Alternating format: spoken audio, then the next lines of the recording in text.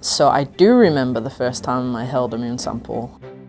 It was in a course at undergraduate level. I remember being in school and a scientist came and gave a talk, and he actually brought a lunar meteorite. And at this point he put what we call a thin section, so we could look down the microscope at them.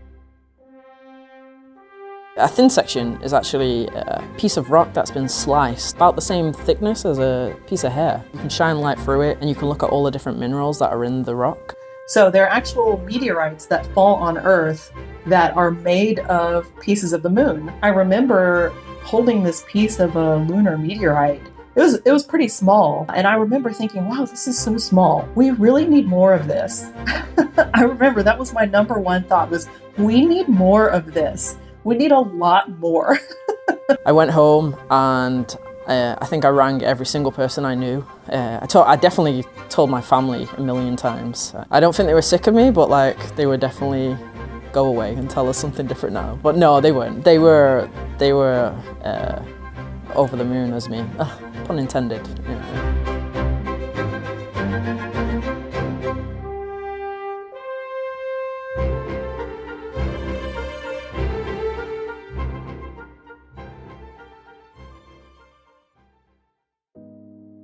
For the past 50 years and counting, generations of scientists like Dr. Natalie Curran have been probing rocks brought back by Apollo astronauts using increasingly sophisticated technologies.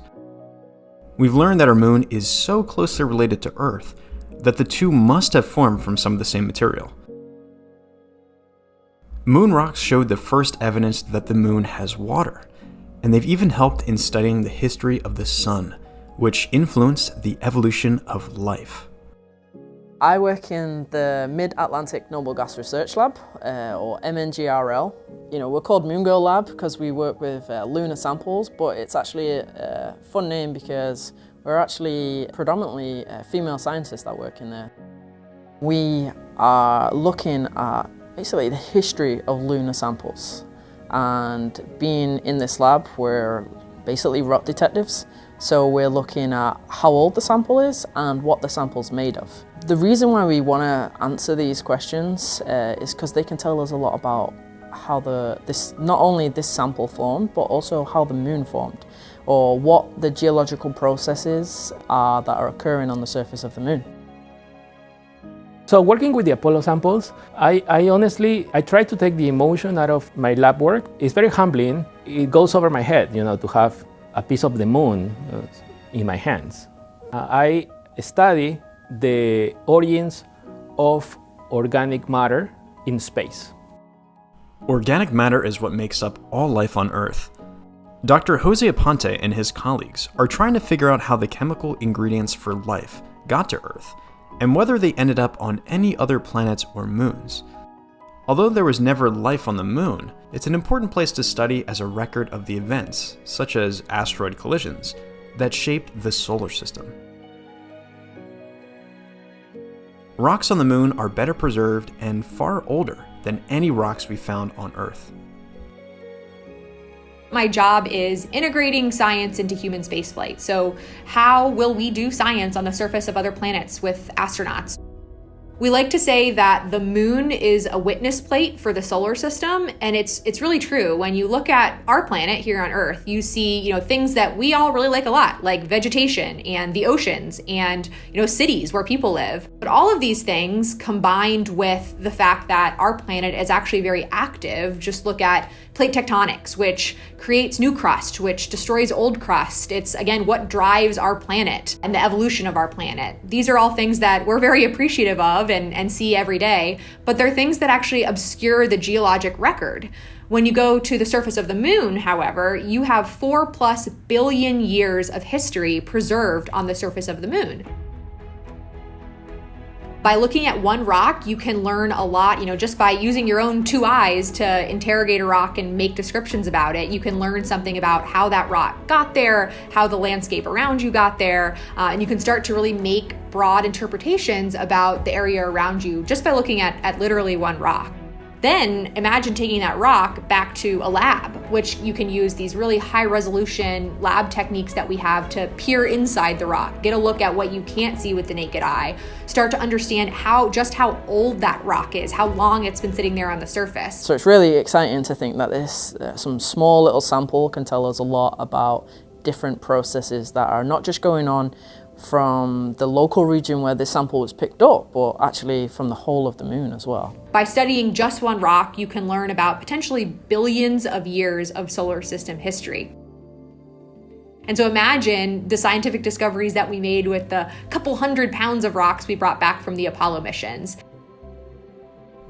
During 6 missions from 1969 to 1972, Apollo astronauts brought back 842 pounds of rocks, pebbles, sand, and dust from the moon.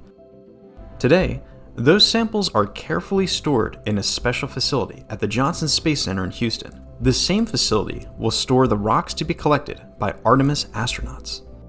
So I work in what's called the Astromaterials Acquisition and Curation Office. We just call it the Curation Office for short. So all of the Apollo moon rocks, meteorites, all of our sample return missions from asteroids, from comets, all of those samples come here to Houston, and it's our office's job to take care of those samples and make sure that they're available to the scientific community to study. The Apollo astronauts all landed near the moon's equator.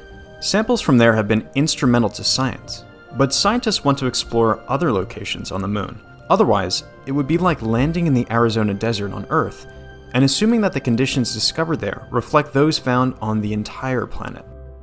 Compared with Apollo, Artemis astronauts will carry out a very different mission in a drastically different environment. They will venture to the South Pole, a region that has water ice and could be rich in other resources. The South Pole is a land of extremes.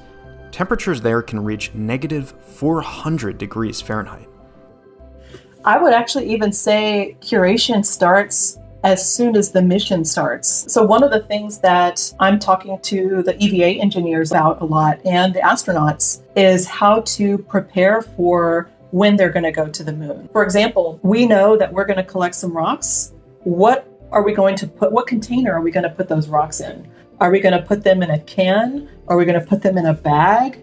And we need to understand that, because for some of these samples, they are very sensitive to whether they're exposed to metal or plastic. And those are design decisions that have to be made years before the mission even flies. They've got to be super strict, the astronauts on the surface. But me, I'd be like, I'd be like a kid in a candy store and just want to, like, I don't know, I want to take everything.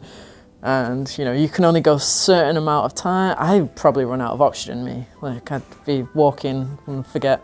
It's often said that, exploration is part of human nature, and I definitely agree with that. I mean, even as a small kid, going out in my backyard and, picking up dirt and sticking my hands in the creek and understanding what the little animals and plants were all around me was something that, I didn't have taught to me by that age. It's just something that really comes naturally to, I think, most people. And the same is true on a much bigger scale. The desire to explore the solar system and learn more about, what we can look up in the night sky and see is really a fundamental part of human nature.